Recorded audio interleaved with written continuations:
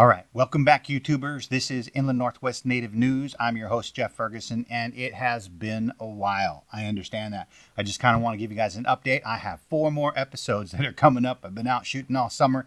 Got some great stuff coming up from the Omak Stampede, from the suicide race. Got some great interviews with some of the jockeys, some of the organizers there. Also, just got back from the Warm Springs Reservation, where we delivered 20,000 bottles of water down there, thanks to help from you people out there in Indian country stepping up. We had 20,000 bottles donated by the Coeur d'Alene tribe, and we had another 10,000 bottles donated by the Kalispell tribe. The Spokane tribe helped us out with a truck and a trailer, and AT&I helped us out with some fuel. So we got 20,000 bottles down there, and we got another 10,000 paid for. But since then, the Warm Springs has had their boil notification updated, and so hopefully that's going to hold out. You know, they went 80 days without any good water, and now we're able to help out. But they have gone through over 300,000 gallons of bottled water that they distributed to their community. We've got about 4,000 people living in that community down there, and we thank you for all your support out there, and we couldn't do it without you.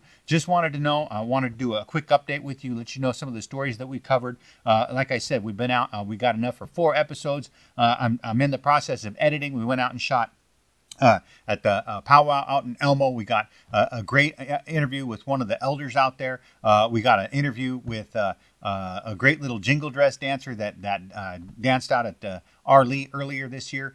We got interviews with a bunch of different people. We got a lot of content coming up, so hang in there. I just wanted to say thank you once again for subscribing. If you haven't, be sure to like and subscribe to be notified when we get these new episodes up and coming.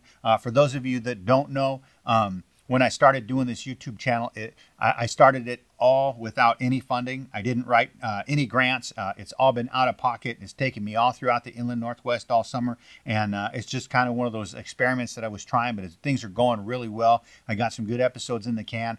We've been making a difference.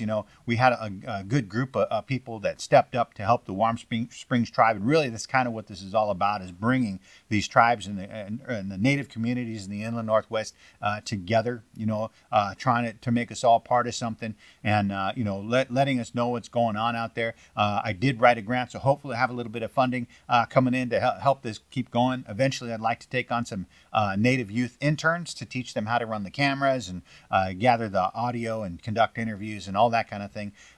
But we're not quite there yet. We also have plans for building out a little studio that we're going to be recording in. We've got more great episodes that we're going to be going out and shooting for the rest of the year. I know we're going to be out at the gathering at the Falls Powwow down in Spokane, and we're also going to be out at the Spokane Indian Reservation for the upcoming Labor Day powwow. I know we got a couple other things coming up. We got Walla Walla relay races down there in Walla Walla coming up, and some other great things. There's been some great things happening in Indian country. We had salmon released above the Chief Joe Dam, and we had salmon released up above Grand Coulee for the first time in 80 years. Very, very exciting stuff.